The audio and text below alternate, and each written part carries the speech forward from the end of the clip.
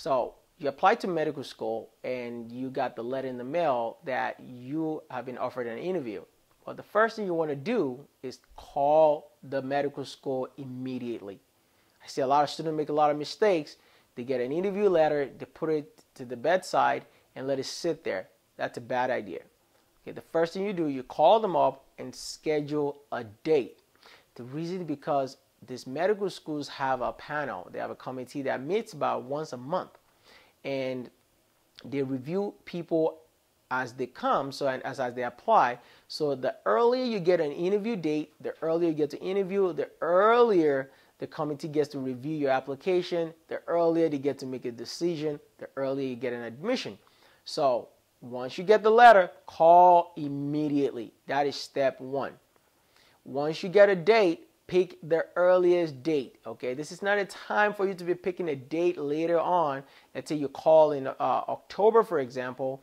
Find a date in October, except the dates are filled up, and then pick another date. But you want to find the earliest date possible, because there's thousands of applicants applying, and they're going to interview about 10% of these people, and you don't want to be the last person to get an interview. Okay, by the time they get to your application, if you interview late, they probably already made most of their decisions, and maybe half of the class is more than full. So that's step number 2. Step number 3, start to prepare for the interview. What do I mean by that? Well, look up the school that you apply to, whether it's an MD school or a DO school, and learn their mission statement. If the mission statement of the school says, we focus on primary care, well, that should be a great information for you to know, because when you go to that school, they don't want to hear anything more than you are interested in primary care. Okay, so you want to sell yourself so that your values, your ideas match the mission statement of the school. Okay, if the school says we are focused highly on research, well, don't go to the school and say, oh, you know, I'm not a big research person. Well, that's a big red flag, because maybe the person you're talking to is the head of their research facility and they are very big on research. So you look on their website and they said, you know, by the end of your 3rd year, you should be publishing a paper or, you know, doing a research study. Well, when you go to the school, you got to tell them, I am interested in research. I want to learn more about research in medicine so we can keep advancing medicine. That's an appropriate response. Okay, I see a lot of students make a mistake. Know as much information you need to know about the school. Number 4, go and visit the school. Well, this is not always easy, okay, because if the school is in California and you live in Connecticut, well, it's not always easy to just fly all the way to California just to go and visit the school. Probably the day of your interview is the only time you're going to get a visit.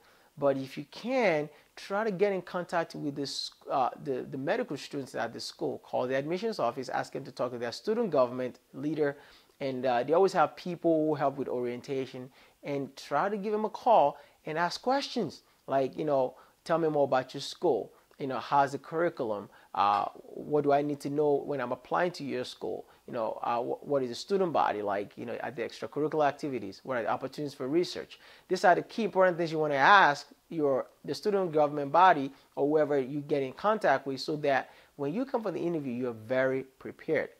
Now, number 5, if you get a chance to visit the school, meet everybody. Okay, try to meet with the admissions officers, the student body. You want to meet with the secretary, introduce yourself, and dress nicely. I don't care if you're just visiting just for visiting's sake. Make sure you dress sharp as if you're coming for an interview. I see most students wear like khakis and polo shirts and walk into a school. No, you're an applicant. You're not a medical student yet. You want to give them a first impression. And you walk in there with your suit and your tie, they look at you more seriously, you know. So that's what you want to do. Now, once you visit the school, now start to prepare for the interview. I always recommend, if you are not great at interviewing, there are key important things with interviews. First, you want to get a nice suit, whether you're a girl or a guy. Get a nice dress suit. You know, you don't have to spend a lot of money on the suits. Get something nice, fitted fit outfit, you know, and, you know, very nice outfit so that you can wear to the interview with a nice tie, okay, and a nice shoe.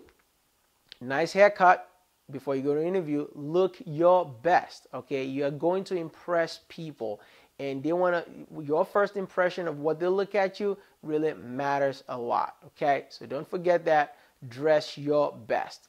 And then when you're preparing for the interview, ask your friend to help you out. Ask your dad, your sister, your mom, and there are a list of interview questions on the internet you can pull up, and you can use these questions to guide yourself. You know, most of the questions goes like, why do you want to become a doctor?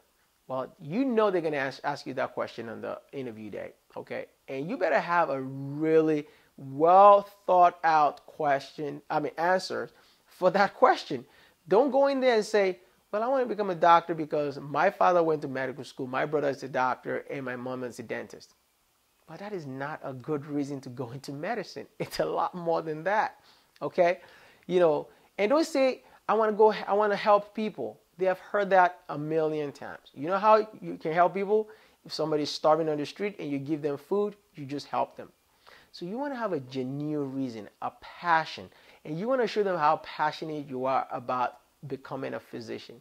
And that passion will resonate when you actually stand in front of the interviewer to see how badly you want this. Okay, don't go there nonchalantly, not well prepared, and think you can just, you know, get by answering questions nonchalantly. I would not advise you to do that. Okay, so have your friends sit you down, dress nicely as if you're preparing for this. Mimic the interview environment, and when you do that, ask for constructive feedback so that, you know, your friends can tell you what you're doing wrong that you can't see. I did that when I was applying to medical school. Also on the interview day, firm handshake. Okay, don't give them those little winny handshake. Give them a firm handshake, eye contact. Okay, I see a lot of students interviewing, they're looking down, looking sideways, they're distracted. You want to look at the interviewer straight in the eye as if you mean business. Okay, firm handshake, and don't be playing with your hands. Okay, that's not the time to be nervous. Take a nice deep breath, okay, and relax. Okay, this is your chance to prove to somebody that you can be a good doctor. Give me a chance to become a physician. So don't take it lightly, okay? And also, when you're answering questions, they will ask you a lot of questions. Answer just the question. If they ask you, why do you want to become a doctor? Don't tell them if you want to become a doctor, or don't give them an answer of, you know, my mother, you know, traveled to Peru, and, you know, don't tell them anything other than the answer. I want to become a doctor because this happened to me in my lifetime. I got, you know, if somebody has like a history of cancer, or cancer struck their family, and they felt like, you know, their family wasn't treated well, and that motivated them to want to become a physician to help other people, something that's touching. You know, I went to Iraq or something like that, and you saw, you know, soldiers' legs got cut off, and, you know, they needed emergency care, and I really got passionate and I wanted to help. Okay, give them a substantial reason. If you don't understand the question, tell them, I beg your pardon, repeat the question. And you do not have to answer every single question. A lot of students think every question should be answered right away. If you don't have a good answer for a question, tell them, I don't have an answer for you right now, but I'm going to answer the question at the end of this interview. And while you're answering other questions, start to formulate a great answer for whatever question they're asking you. Okay? And don't be just a geek. Okay? When you go to interviews, make sure you are a well-rounded individual. Okay? Becoming a physician is tough. It requires a lot of reading, but they want to make sure you're interested in piano, violin, whatever, all the extracurricular activities to show that you are more well-rounded, and you want to show that to the interviewer. Okay? So, and don't be surprised to, you know, if the person you're interviewing loves to play the piano, because you have that similarity. Trust me, it's more than enough to sparkle and kind of ease the moment. So try to read your interviewer and try to see whatever similarities they have that you also have, and that can ease the interview tension. At the end of your interview, remember to ask questions. Okay, they're going to ask you, do you have any questions? Do not walk out of that interview saying, I don't have any questions. That's not good. Have at least 3 to 5 questions you're going to ask the interviewer, so that they can feel like you did a lot of research and you're really interested in the school. Okay, at the end of the interview, make sure you send them a letter of appreciation and a thank you letter, And remember to call them back just to tell them, you know, I'm really interested in your school and I would just like to check on my status of my application. Okay, and they'll let you know. We meet next month, we'll get back to you, you'll get a letter in the mail. Okay, so those are key interview tidbits that I wanted to share with you guys. Remember, to fail to prepare is to prepare to fail. All right, so put in all the hard work, and I wish you guys all the best. And as you progress in your career choice to becoming a physician, I believe that you can do it, and just keep shooting for the moon, and even if you miss it, you'll land among the stars. Thank you very much. It's Dr. Adeshina. Have a wonderful day. Bye-bye. And don't forget to click the like button and subscribe to my channel. Take care. Bye.